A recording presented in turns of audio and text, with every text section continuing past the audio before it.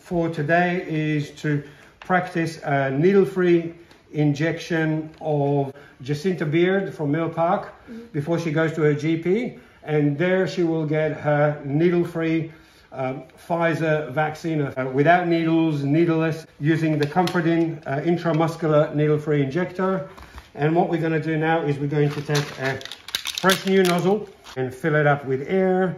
We're now going to take a sterile saline solution suitable for injections.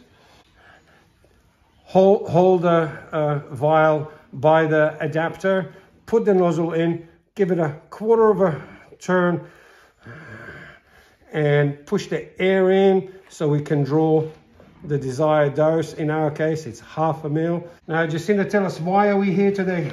What's the reason? Needle phobic.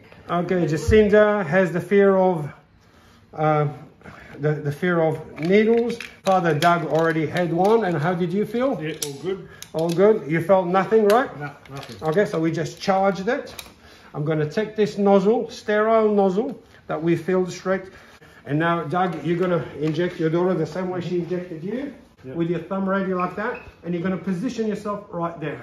Nice. Okay, so, apply pressure, maximum comfortable. Are you comfortable? Hold it straight and place your thumb there and release. And after you release it, keep it there and massage the spot, please.